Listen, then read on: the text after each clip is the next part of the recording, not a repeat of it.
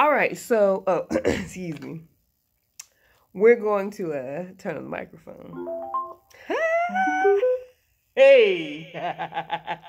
So listen, as we continue our story in the book of Mark, the gospel according to St. Mark, the 5th chapter, we're going to look at the second story in that book, or in that chapter. We're going to look beginning at verse 21.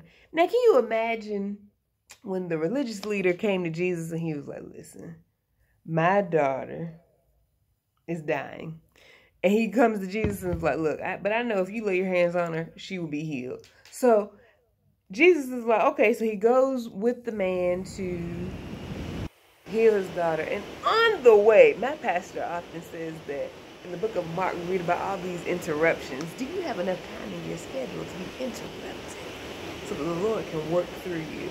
So anyway, Jesus was interrupted by another woman who needed healing. And these two stories intersect.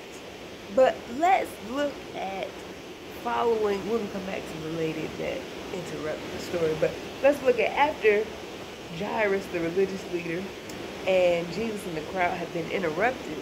Can you imagine? This religious leader had been begging Jesus to come and heal his daughter. And you hear his promise to go with you, like, I'm going to come with you, I'm going to come to your house, I'm going to make sure that your daughter is healed. And then when they got there, if you look at verse 35, so, or before they got there, right before they got there, one of the people came, a messenger arrived from the house of the religious leader and said, your daughter is dead. There's no use troubling the teacher now. Now, can you imagine hearing this, that your daughter is dead, after you done begged Jesus to come to your house, and you probably thinking, if this lady hadn't interrupted us, we could have been there, my daughter would have still been alive.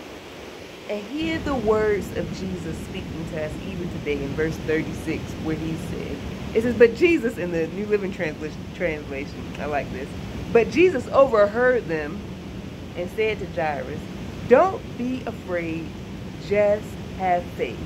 Now, maybe the other people, the messengers who had come to them, had never seen a miracle. They ain't been through what Jairus was going through. Maybe that's happening to you. The people that you know haven't seen a miracle. They haven't been through what you're going through. But don't give up like Jairus.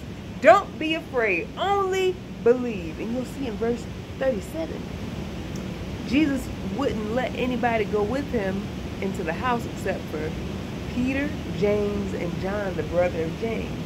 Listen, you can't take everybody with you. Don't take everybody with you. Because for the miracle that you're believing for, some people just ain't there. And that's okay. Nothing against them. Even Jesus only took 3 people with him.